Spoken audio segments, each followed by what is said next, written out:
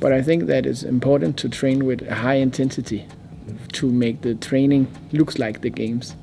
And if you would think that more than 4 games in the week would be good, then I am not agree with you. So I think that we're training hard enough here. The Danish culture says that you don't have to be so afraid making the players like you. We're not so afraid to, if we are out seeing an opponent in 1 or 2 hours from Skanderborg, we're going out to dinner with them and talk in other ways, other things in life to them, and try teach them how the world is outside this handball hall and outside this little SHEA world. We have to stay near to them, and that's I think that's a good Danish way. Hey Mikkel. Hello. Who are you, Mikkel? I'm a handball coach who is living in Skanderborg, Denmark, and I'm coaching youth players. Most of all, I'm a coach for youth players, which are boys, and I'm also coaches a little at the girls' teams. Then I'm the sports leader of SHEA, which is our academy in Skanderborg. Where are we right now, in Skanderborg? We are in Skanderborg Fællet, in the restaurant, and we are here just an hour before training to talk a little about the SHEA Academy and the development of the talents here.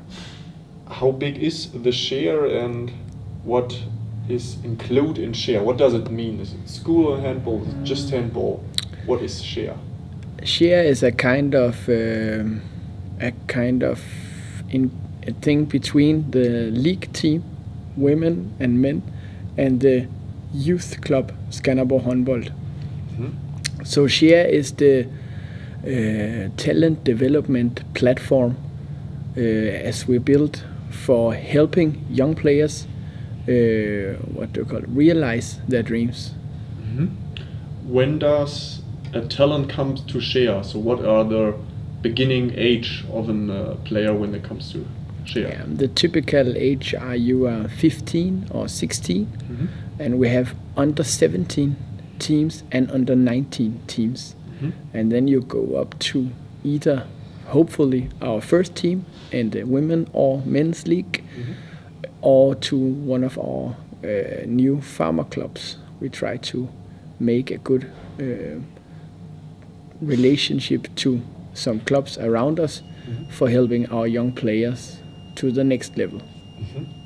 So the player which is applied or get the invitation for SHEA is going to the U17. Okay, and then they stay here for 4 years. Yeah, 3 or 4 years. Yeah. 3 or 4 years. Okay. Did they all go in one school together, or is there different schools working with you? Yeah, you can say SHEA is 75 players, where 44 of them are living at our academy, Villa SHEA, as it is called, and the rest, the 30 rest, they are living maybe around the city or in an area, so they can drive to training with their parents or with themselves. And we have the schools here, business schools and normal gymnasium school, where 80% of all our players are studying every day, in 3 years here. And how is the connection, or how is the work with the school? Is there morning practice here, or is there how is that going? Normally we have some physical morning practice, but we don't practice with ball in the morning because they all have different schedules. So it's only possible to make the physical part some mornings here. Okay, so how often is a typical practice? How often did they practice in a week? Yeah, every team at us are practicing 4 times with the handball, Monday, Tuesday, Thursday and Friday, and then all are making physical training Monday after or before in the morning, the handball, Wednesday afternoon, and 1 time in the weekend. And 2 out of 3 times with physical training are together with our physical trainer, which are from athletics, track and field trainers. Yeah, we like their philosophy to mobility and movement. Yeah, so we always have track and field trainers. Okay. Is there any intention to increase the number of practices here? When you say because you don't practice in the morning because there are different schedules, maybe the next step could be that you work with the school together, make the same schedules, and make a free block Tuesday in the morning. Is there any wish for that? No, not more handball than 4 times. That's enough, we think. And every team in Denmark, also in the league, are only training 4 times in the week. But maybe it could be our dream to have some more serious physical training if we could put in their school schedule so they can train a little more there. It could be good for developing their physical skills. Is there any reason that teams in Denmark only practice 4 times with handball? No, I don't know.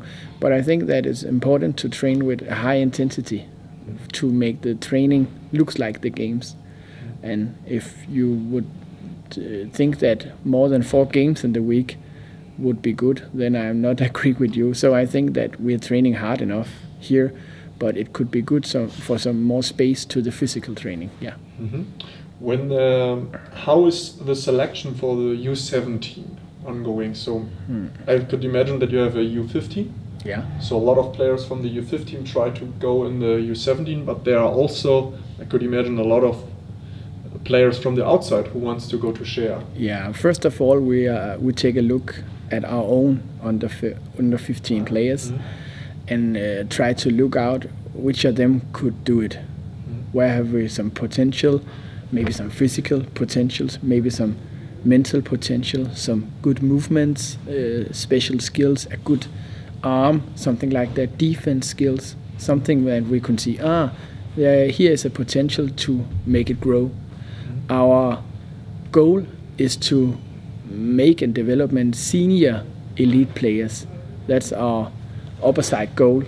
And the way to that is development, physical, mentally, technical and tactical. So the potential could be everywhere like that. And we take a group from our own under 15 and then we take a look around us in the area and the country. And of course we have many players who is writing to us for what do you call it? Apply? Yeah, for apply. Yeah. Into the academy, and then we have to answer. Maybe they come here to have a training or 2 with us, and then we say, oh yes, it could be a good idea, yeah, for you to come here. And if you grab a talent from the outside, then they stay here for 3 or 4 years. What happens maybe in the most worst way? The player don't develop well, or maybe make some, I don't know, mentally not fit enough for all these programs here. Is there any, I don't know, from the U17 to the U19, is there another selection? No, actually we try to look very good at them in the first time. We have to look at them and talk to them and make a kind of relationship to them, so we know how are they, how do they think, what are their dreams, and how can we do this for some long time as possible. So actually we try to say, okay, if we take you in our academy, we have to trust that you could make it.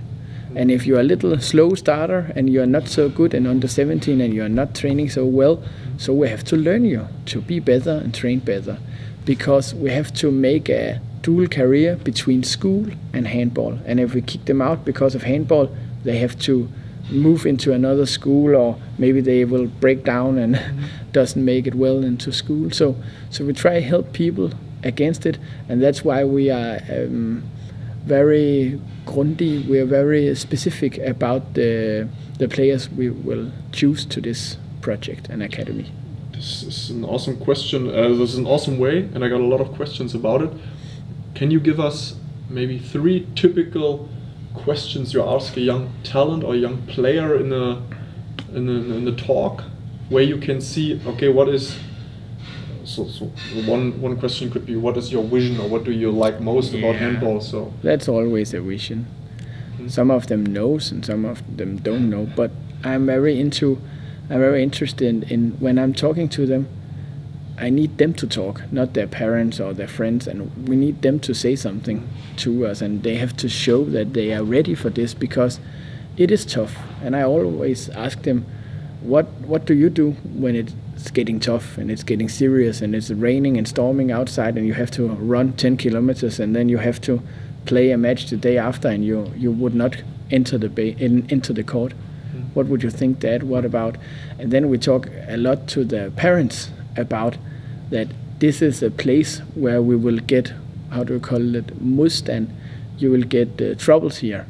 It would be hard for you and for your kid, and it will be some very tough shit, and sometimes it go up and sometimes it go down. That's just like business. So we have to prepare them that everything is not just winning and getting into national team. Some of it is very, very hard work for a long time. That's also very interesting. What did you think is a talent? When you see a U15 player, what could you imagine what is the most important thing you'd like to see in a talent in this year? Personally, I really like players who are fighting. That's the big talent for me. I'm very interested to have players with some fire in their eyes and they are into winning. That's my Aufgabe to learn the players how to win. Not for every prize, of course not, but we are into winning and try to teach them how to win and how to fight and how to make it better than the team who is against us. And that's a very interesting skill for me. Are the players jumping over a ball, or are they fighting through the defense and into the goals? Are they make it hard in defense? That's very important to me. Of course, I'm also looking for players who have a very good arm and can shoot around the body and from the top or from the floor. And I'm also looking for people who are very tall and fit, and that's a part of it, because it's necessary to have someone who are like that. But I'm also looking for fast, small players. I really like players who have quick feet, who can collect 2 defenders and put the ball away to the next player. That's really my style. So I have to have 1 or 2 or 3 players like that in every team here. So we play a little fast. And we also have to remember ourselves that if we have a team here with 12 or 14 players, not all of them will make it to the league's level. So we also have to think that 5 or 6 with the Liga or national team potential, and 5 or 6 who are good fighters, good players, maybe tall players who are good, exciting projects. But we cannot only have players who are into national team, because so it will never fit. Because if everybody think that they are the star on the team, we cannot make real stars. Do you understand? If I have to, how do you call that? Cut the playing time into everybody on the team, the same size of playing time, we cannot make real leaders who knows that now it's my turn. The score is 20-20, now it's me. And everybody should know, oh, okay, it's him now. Okay, wow. Okay, I understand this. So it's but is there there are a player from the outside and you invite him for 1 or 2 days? Is this a typical one, or is there maybe an open practice for everyone? So like all the players who are applied here come together for 1 or 2 days. So how is the normal schedule for the normal schedule are that players who reply here, they are welcome to come here and talk to us and make 1 or 2 training with us. And after that we can give them an answer how do you fit in here and how are the team looks like, and sometimes we also have good players who are replied here and want to be here, but maybe we have 2 good players on the position, and then we have to say no, because we will use every player we have. We don't want players only for the bench. So that's important for us to don't fill too much up. Do you understand what I mean? Yeah. So it's a lot about trust. Yeah, it's a lot about trust. They can trust that if we say yes to them, we will help them in school and handball, and we will use them at the court. Yeah, we will put them into games, and we will develop them if they want. Of course, sometimes we have a player who are not motivated anymore, or are not doing the right things to the training in a long period, and when we have to talk about, hey, what's the problem? Do you like to be here, or do you still have this dream we talked about for 2 years ago, or are your dreams in another direction now?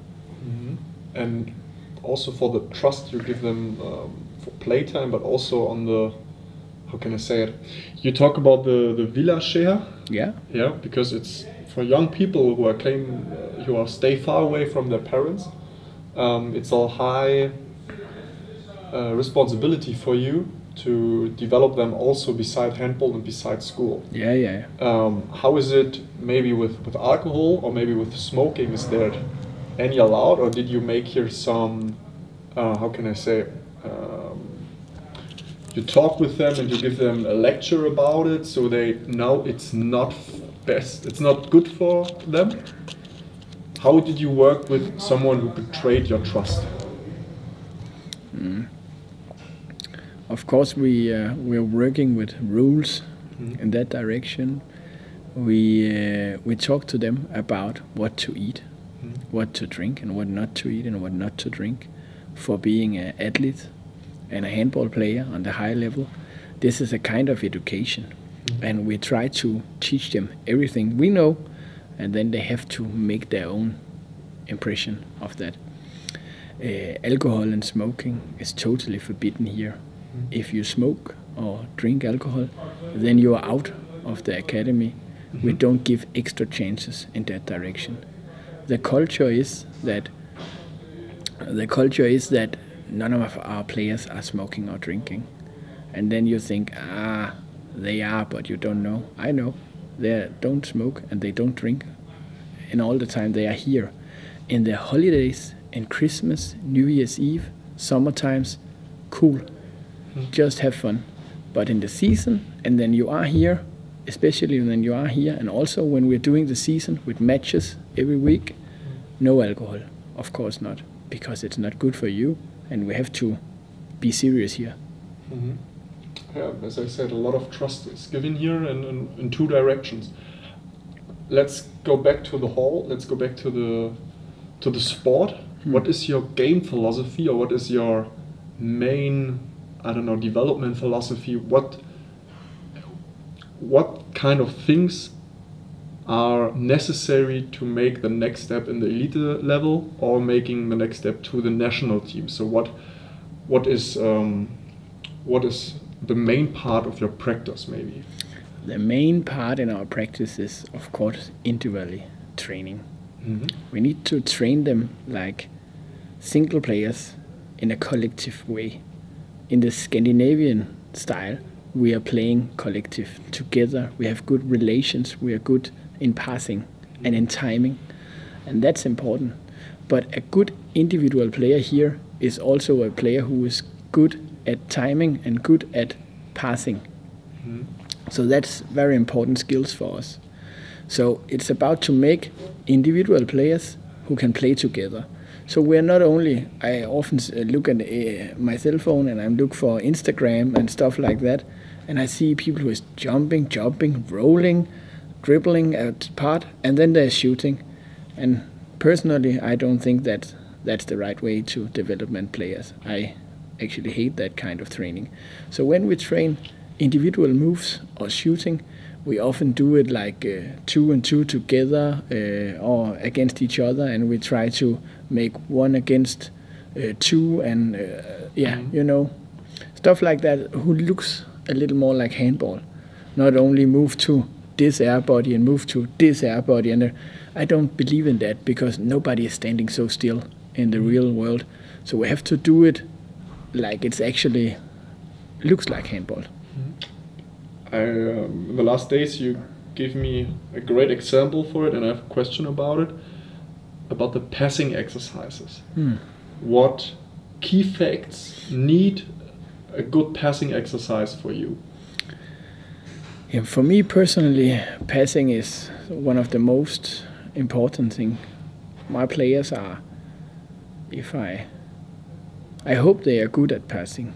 And when I train youth players, I try to make a lot of passing and camouflage them. So my players will not say, okay, we only train passes. But I have very lot of focus on passes when we train everything. So they know that's important to me.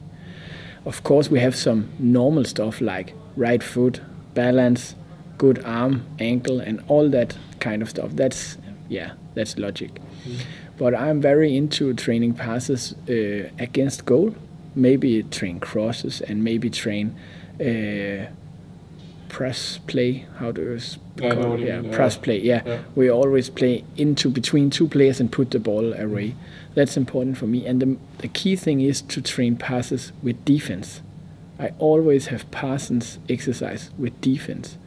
Not totally hardcore defense who just kill them because they know, oh, now he have to pass this way, but defense who make some pressure, maybe with the arms or maybe to the body, and make some pressures on the passing. That's very a key thing for me. So when we train passes, it's always at the same time as we are training crosses, or what do you call it, Kraus? No. Kreuzung. Yeah. So that's the same time as we are playing passes. Yeah. Do you have any idea where that comes from? Because I think when people from all over the world looking to the Danish handball, they are really into it about the knowledge about their passing style, because it's really fast. As you talk, all these key facts and all these things. Where did you learn it, or in which moment could you remember that you realize I'd like to pass in this way? Is this from teaching? So maybe you make your coaching license and you learn it there, or is it back in the history when you're younger? It's that everyone does that way. Where does this come from? Is it a culture thing? Is this a personal thing? Yeah, I think it's a culture thing. We are very into how do we make good passes and how do we turn down passing faults. We hate passing faults. So we try to make good balance and make some good technical education and some good timing when to pass before two players are killing you. So you have to pass. And the whole thing about the presspil, when you just moving the ball until the defense is in a bad balance and then you have a good situation. That's very much the philosophy in the typical Danish handball. So the press play is very important, and maybe we in Denmark are a little too focused on the pass play because we are not so good in shooting, and maybe we take a little focus from shooting into passes, and that could be a good thing or a bad thing. You also work for the Danish Handbald Federation. What is your job there? My job is to be assistant coach on the national team, the under 18 girls. My first team was with under 18 girls, which were born in 98 and 99. And now I have 2002 and 2003 girls, where I'm an assistant coach. How is the work there? How's the difference between working here and working there? Time. I've been national assistant coach for 5 years now for youth teams, and we're often under pressure when we're talking time. We don't have so much training and we don't have so many days together, so we have to make some play or make some collective defense and attack. So it would be it will give meaning to play matches, national games. Yeah. So we often meet on Monday and we have to play Thursday. So Monday, Tuesday, Wednesday, we have to learn to play a little together and improve some plays and some defense skills. And for everybody on the team, it's a little higher level as at home. So it's good training for them. And then we often play Friday and Saturday and Sunday. Yeah, that could be a typical week. Okay. How is the selection to the U18? Is it it starts maybe with the U16 or U17, so it goes back to that. Did you see any different about the selection, about the taking a look on the talent from the SHEA to the Danish Handball Federation, or are they the same? From SHEA and from the Federation, it's a little like the same, because both have focused on choosing or picking out players which could be very great senior players. So it's a little kind of the same vision they have. In SHEA, we try to educate them through SHEA every day and make them to national league players. And maybe in DHF and the Federation, we have a little higher goal. We try to make them to national players on the A level. So in the Federation, we have to look at the same as in SHEA, which of them could be good as senior players. But the selection are a little tougher, of course, for a national team, because we have to go for players which can reach the highest level international. And your field of talents is almost wider than here in SHEA. Yeah, of course. We have the whole nation here. Yeah. What is one reason that you can keep your job at the Danish Handball Federation? Did you need the win in the next tournament, or how are your results getting? I missed the word. Messen. Yeah. How are they important? Yeah. Yeah. You can say they are not so important at the end, but the main thing is that we have to do it well in the championships, because we have to open up for the next championship. You have to do some well results in the championships for the next team under you, and your own team can come again next year and to participate in the next tournament and the next championship. So it's a little important to do it well, but it's not important if we win gold, silver or bronze, because the important thing is to do some national players for the A level. When we talk about the Danish handball, and you got a great overview in the last tournaments, what can you say are some potential fields or topics for the Danish handball? In which fields would the Danish Handball Federation make the next step? In the women's side, we're talking a lot of the technical education in shooting. For example, the 9-meter players shoot with more angles from the top to the ground, from this to the other side, and like that. And from the boys team, we're talking about making some, not always only tall pivots, but also some small, maybe a little fat boys, which can get the ball and turn around with a bounce pass. Yeah. So that's some of the topics, and we're always talking, of course, left-handers. I think every nation are doing that. We have some interesting left-handers, especially on the boys' side right now, coming up. And we also have always some issues, especially on the women's side. We have some good goalies on the next levels, which are coming up now. Some of them are from SHEA, actually. And we also have, you can say, Emil Nielsen, which are playing in Nantes. And maybe he is going to Spain. So he is also maybe the next good goalie. So we try also always to talk about goalies. And we always talked, in the federation, we're always talking about the development for players to the national team. That means if we, in 2002, let's say so, not are good in left wing, it's not a catastrophe, because maybe in 2000 national team, we have some good left wings. So we always have to look, okay, what do we got in this, what do we got in this. So when we put it all up, it will fit. It's not so important that every team has a fantastic pivot. No problem, because on the A level we only have to use 3 or 4. Yeah.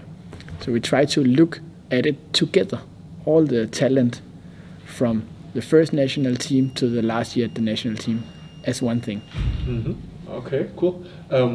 Last topic, Mikkel, a little bit personal. When did you start being a coach, and what was your motivation for it? I started being a coach when I was about 15.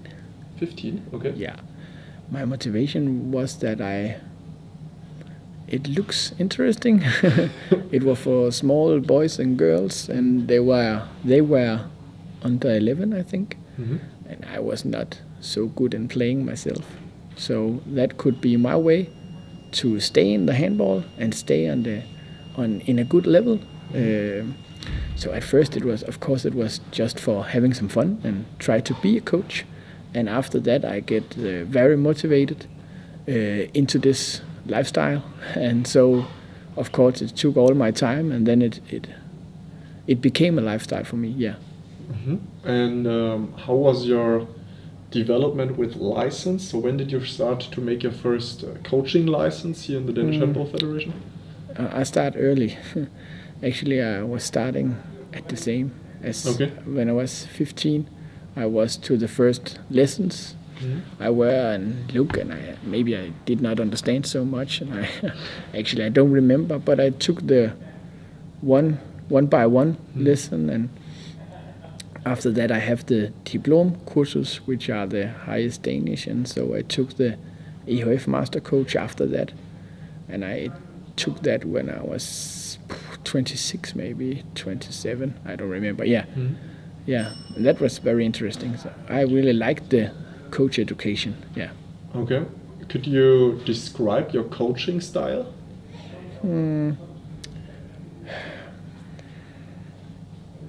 I like to be a kind of democratic leader. I like to have a good relationship to the players, to talk to them, to be a little more than just a coach. In between a friend and a coach. Yeah, a coach who can be a friend sometimes, and sometimes he can be an enemy. Some will feel, but I'm also a coach with a temperament, so I can be very angry very fast if something's turned wrong. I'm not so into yelling at the players. The only thing who can make me totally crazy, that's people who don't want to give everything. Mistakes, okay, and if you don't score at your chances, yeah, okay, I can take another player in there. But players which are not fighting and not have power and not are giving everything for the team, I can't stand it. So they are out, and then they'll not come in again. You don't try to hold them, because maybe for the reason you will win with them. So you let them go. No, normally my team is very much a team. You know, we are typical a strong collective. Yeah.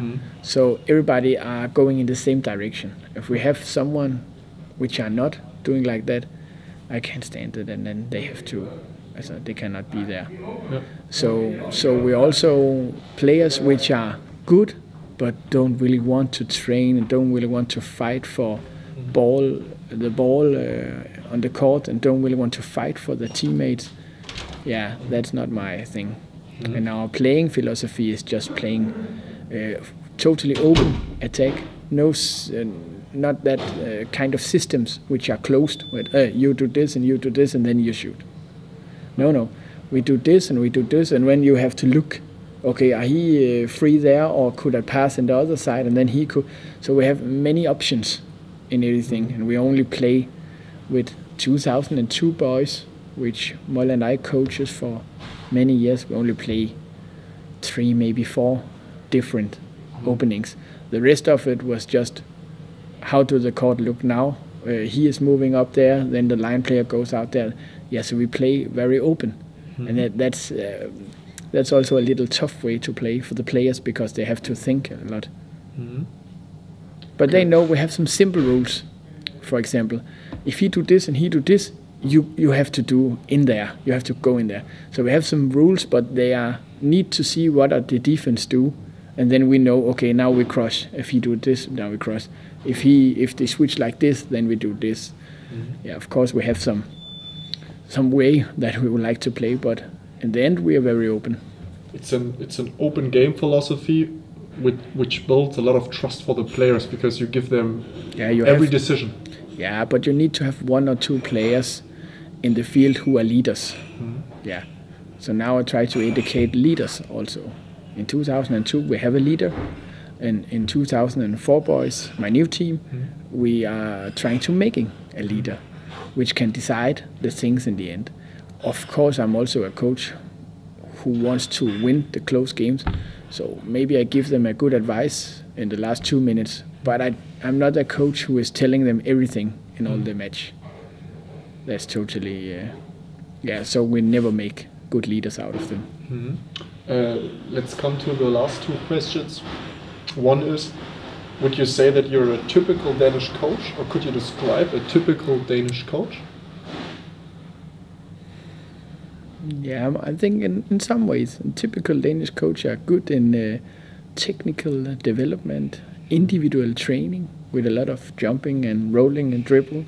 Yeah, and a typical Danish coach are maybe not so much into winning as I am. I really want to build up some collective and give the players, each player have each role. He knows that that's my thing and that's my thing and that's my thing to do here. So we can stand and win the matches. Yeah, we'll try to that.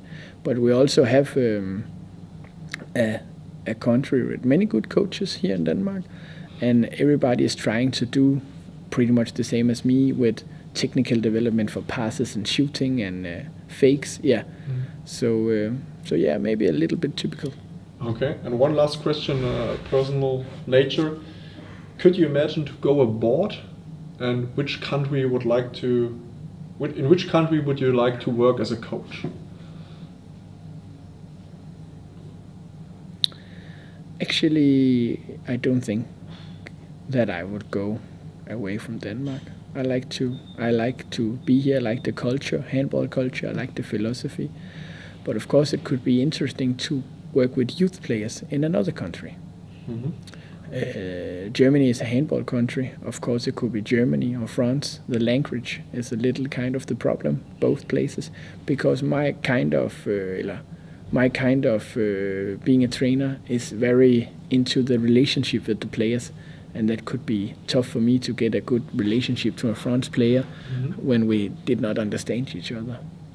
So of course I could like to try maybe 1 year or something in another country, but right now I don't have any plans. I like to stay in Denmark, and it fits me perfect.